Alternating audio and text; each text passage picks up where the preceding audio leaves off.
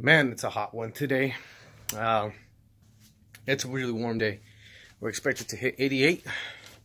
It's not like super hot, but you know, after a long episode of a bunch of cool weather, it's getting warm. So anyways, I'm gonna make this a 2 video, not a 2-part video, like a 2 question, 2 category, 2, I don't know, whatever. Anyways, point is, 1 quick review on, or not review, but I'm going to show you guys how it is to shoot inside the Gorillas Pro inflatable spray booth. Today's the day. It's warm enough. Right now the wind is not that strong, so I'm hoping it stays like this. So far so good. All I got to do right now is degrease all the panels, you know, clean them up, and then just set up my paints and guns and ready to go. I gotta shoot the sealer, and after sealer, I'm gonna go ahead and shoot the single stage, which brings me to the second part as of to what this video is gonna pertain to, and that is shooting gloss over single stage. I cannot find any videos on people shooting gloss over single stage, and as far as being very descriptive and informative about it, because my question is, how long do you have to let it flash before you can shoot it? And my other question is, if there's any like, if there's gonna be any reactions as far as to, like, you know, the different brand names, because they're obviously urethane, they're urethane paint, but obviously single stage and clear coat and different brand names. You know, they have, you know, data sheet says different things. So the one that I'm using is a TCP Global single stage metallic. And this one says to let it flash for 4 hours. So that's what I'm gonna go ahead and do. I'm gonna shoot the single stage. I'm gonna let it flash for 4 hours. Once that's over, I'm shooting flake with clear, which I know many would say to use the base coat, right? The inner coat. I'm gonna shoot it with clear. I believe I know what I'm gonna do. I believe it's gonna come. I mean, I know what I'm gonna do. I believe it's gonna come out. It's gonna come out good, and the process to that is I'm gonna lower down my the pressure, not the pressure as far as like from the my needle. I'm sorry, the needle, the liquid needle. I'm gonna turn that down so I can get a mist coat, and I'm gonna use my 2.5 gun. So I'm gonna turn that down really low, and I'm just gonna mist it so I don't build up the clear so much. And I'm not putting on too much flake. I'm just putting on, you know, I don't know. I'm being very kind of frugal with it, I guess. I don't need it to be super bedazzled. Not that kind of paint job. It's just a little bit, you know, a little hint of a flake. So again, I'm gonna use my 2.5 gun, turn down the fluid needle really down, mist it on there, give it maybe 2 coats of a flake, and then I'm gonna come over it with 2 coats of wet clear, and I think that should do it. So anyways, 3 minutes into this video. I hope you guys are still here, stuck around. But before it goes any further, hey guys, come on, you know the deal. Like, subscribe. I don't say much in my videos because, I don't know, I just post out content because I guess it's more like the experiments I do. So if anybody, like, you know, this obviously wondering about whatever it is that they're doing, and it happens to be, you know, I happen to have a video out, you can watch it. But still, like, share, subscribe, and let's get to the back. Alright guys, so I'm in here, and I'll tell you the first thing that sucks.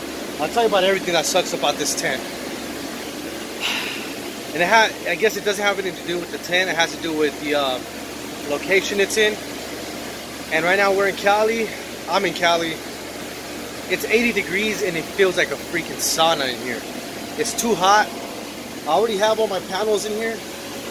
I got all my stuff ready out there, ready to, you know, to get loaded onto the gun and spray.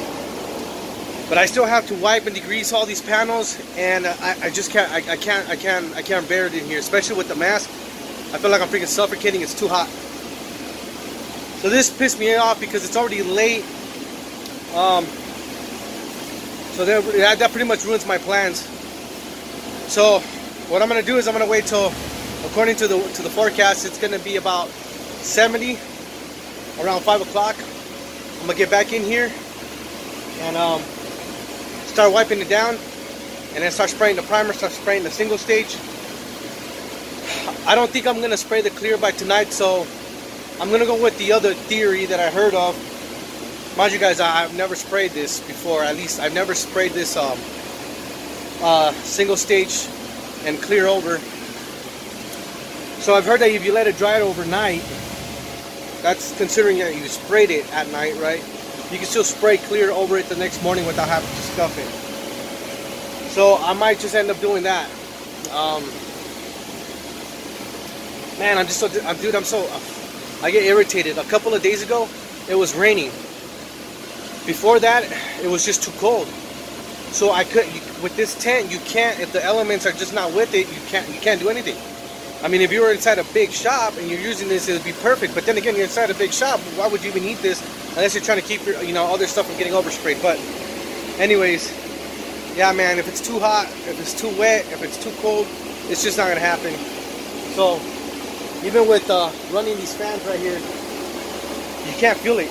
And I thought this breeze was gonna be good enough, but it's shooting out hot air. So what I did though is I did mask up anything that has like a sharp edge. I masked it with some really thick Gorilla Tape, because I'm gonna go ahead and disinflate this. I can't keep running it on this whole time. The motor's gonna get hot. So I'm gonna go ahead and disinflate this and just let it sit on top of each other, and that's it. Can't do anything else. So, all right, so we get started with that.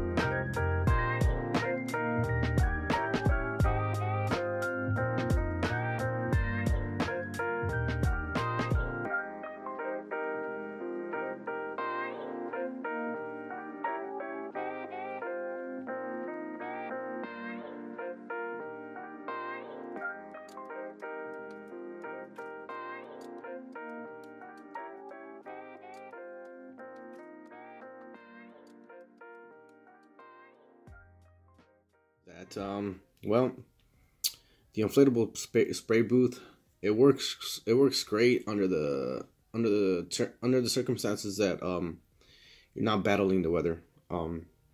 If it's too hot, it's a sauna inside. I mean, if it's too hot outside and you have the tent outside, it's a sauna inside. You're not gonna get any work done. At least I couldn't get any work done. If it's too cold, well, you know, you're not supposed to shoot when it's too cold. I mean, you could chance it and then put some heaters on there. But here's the other downside: is you only have 8 hours on the day through a daily use. I believe you shouldn't have it more, or you shouldn't have the engine, or I'm sorry, the blower running for more than 8 hours daily. So you got 8 hours to work, which is not bad if you're just doing a quick job.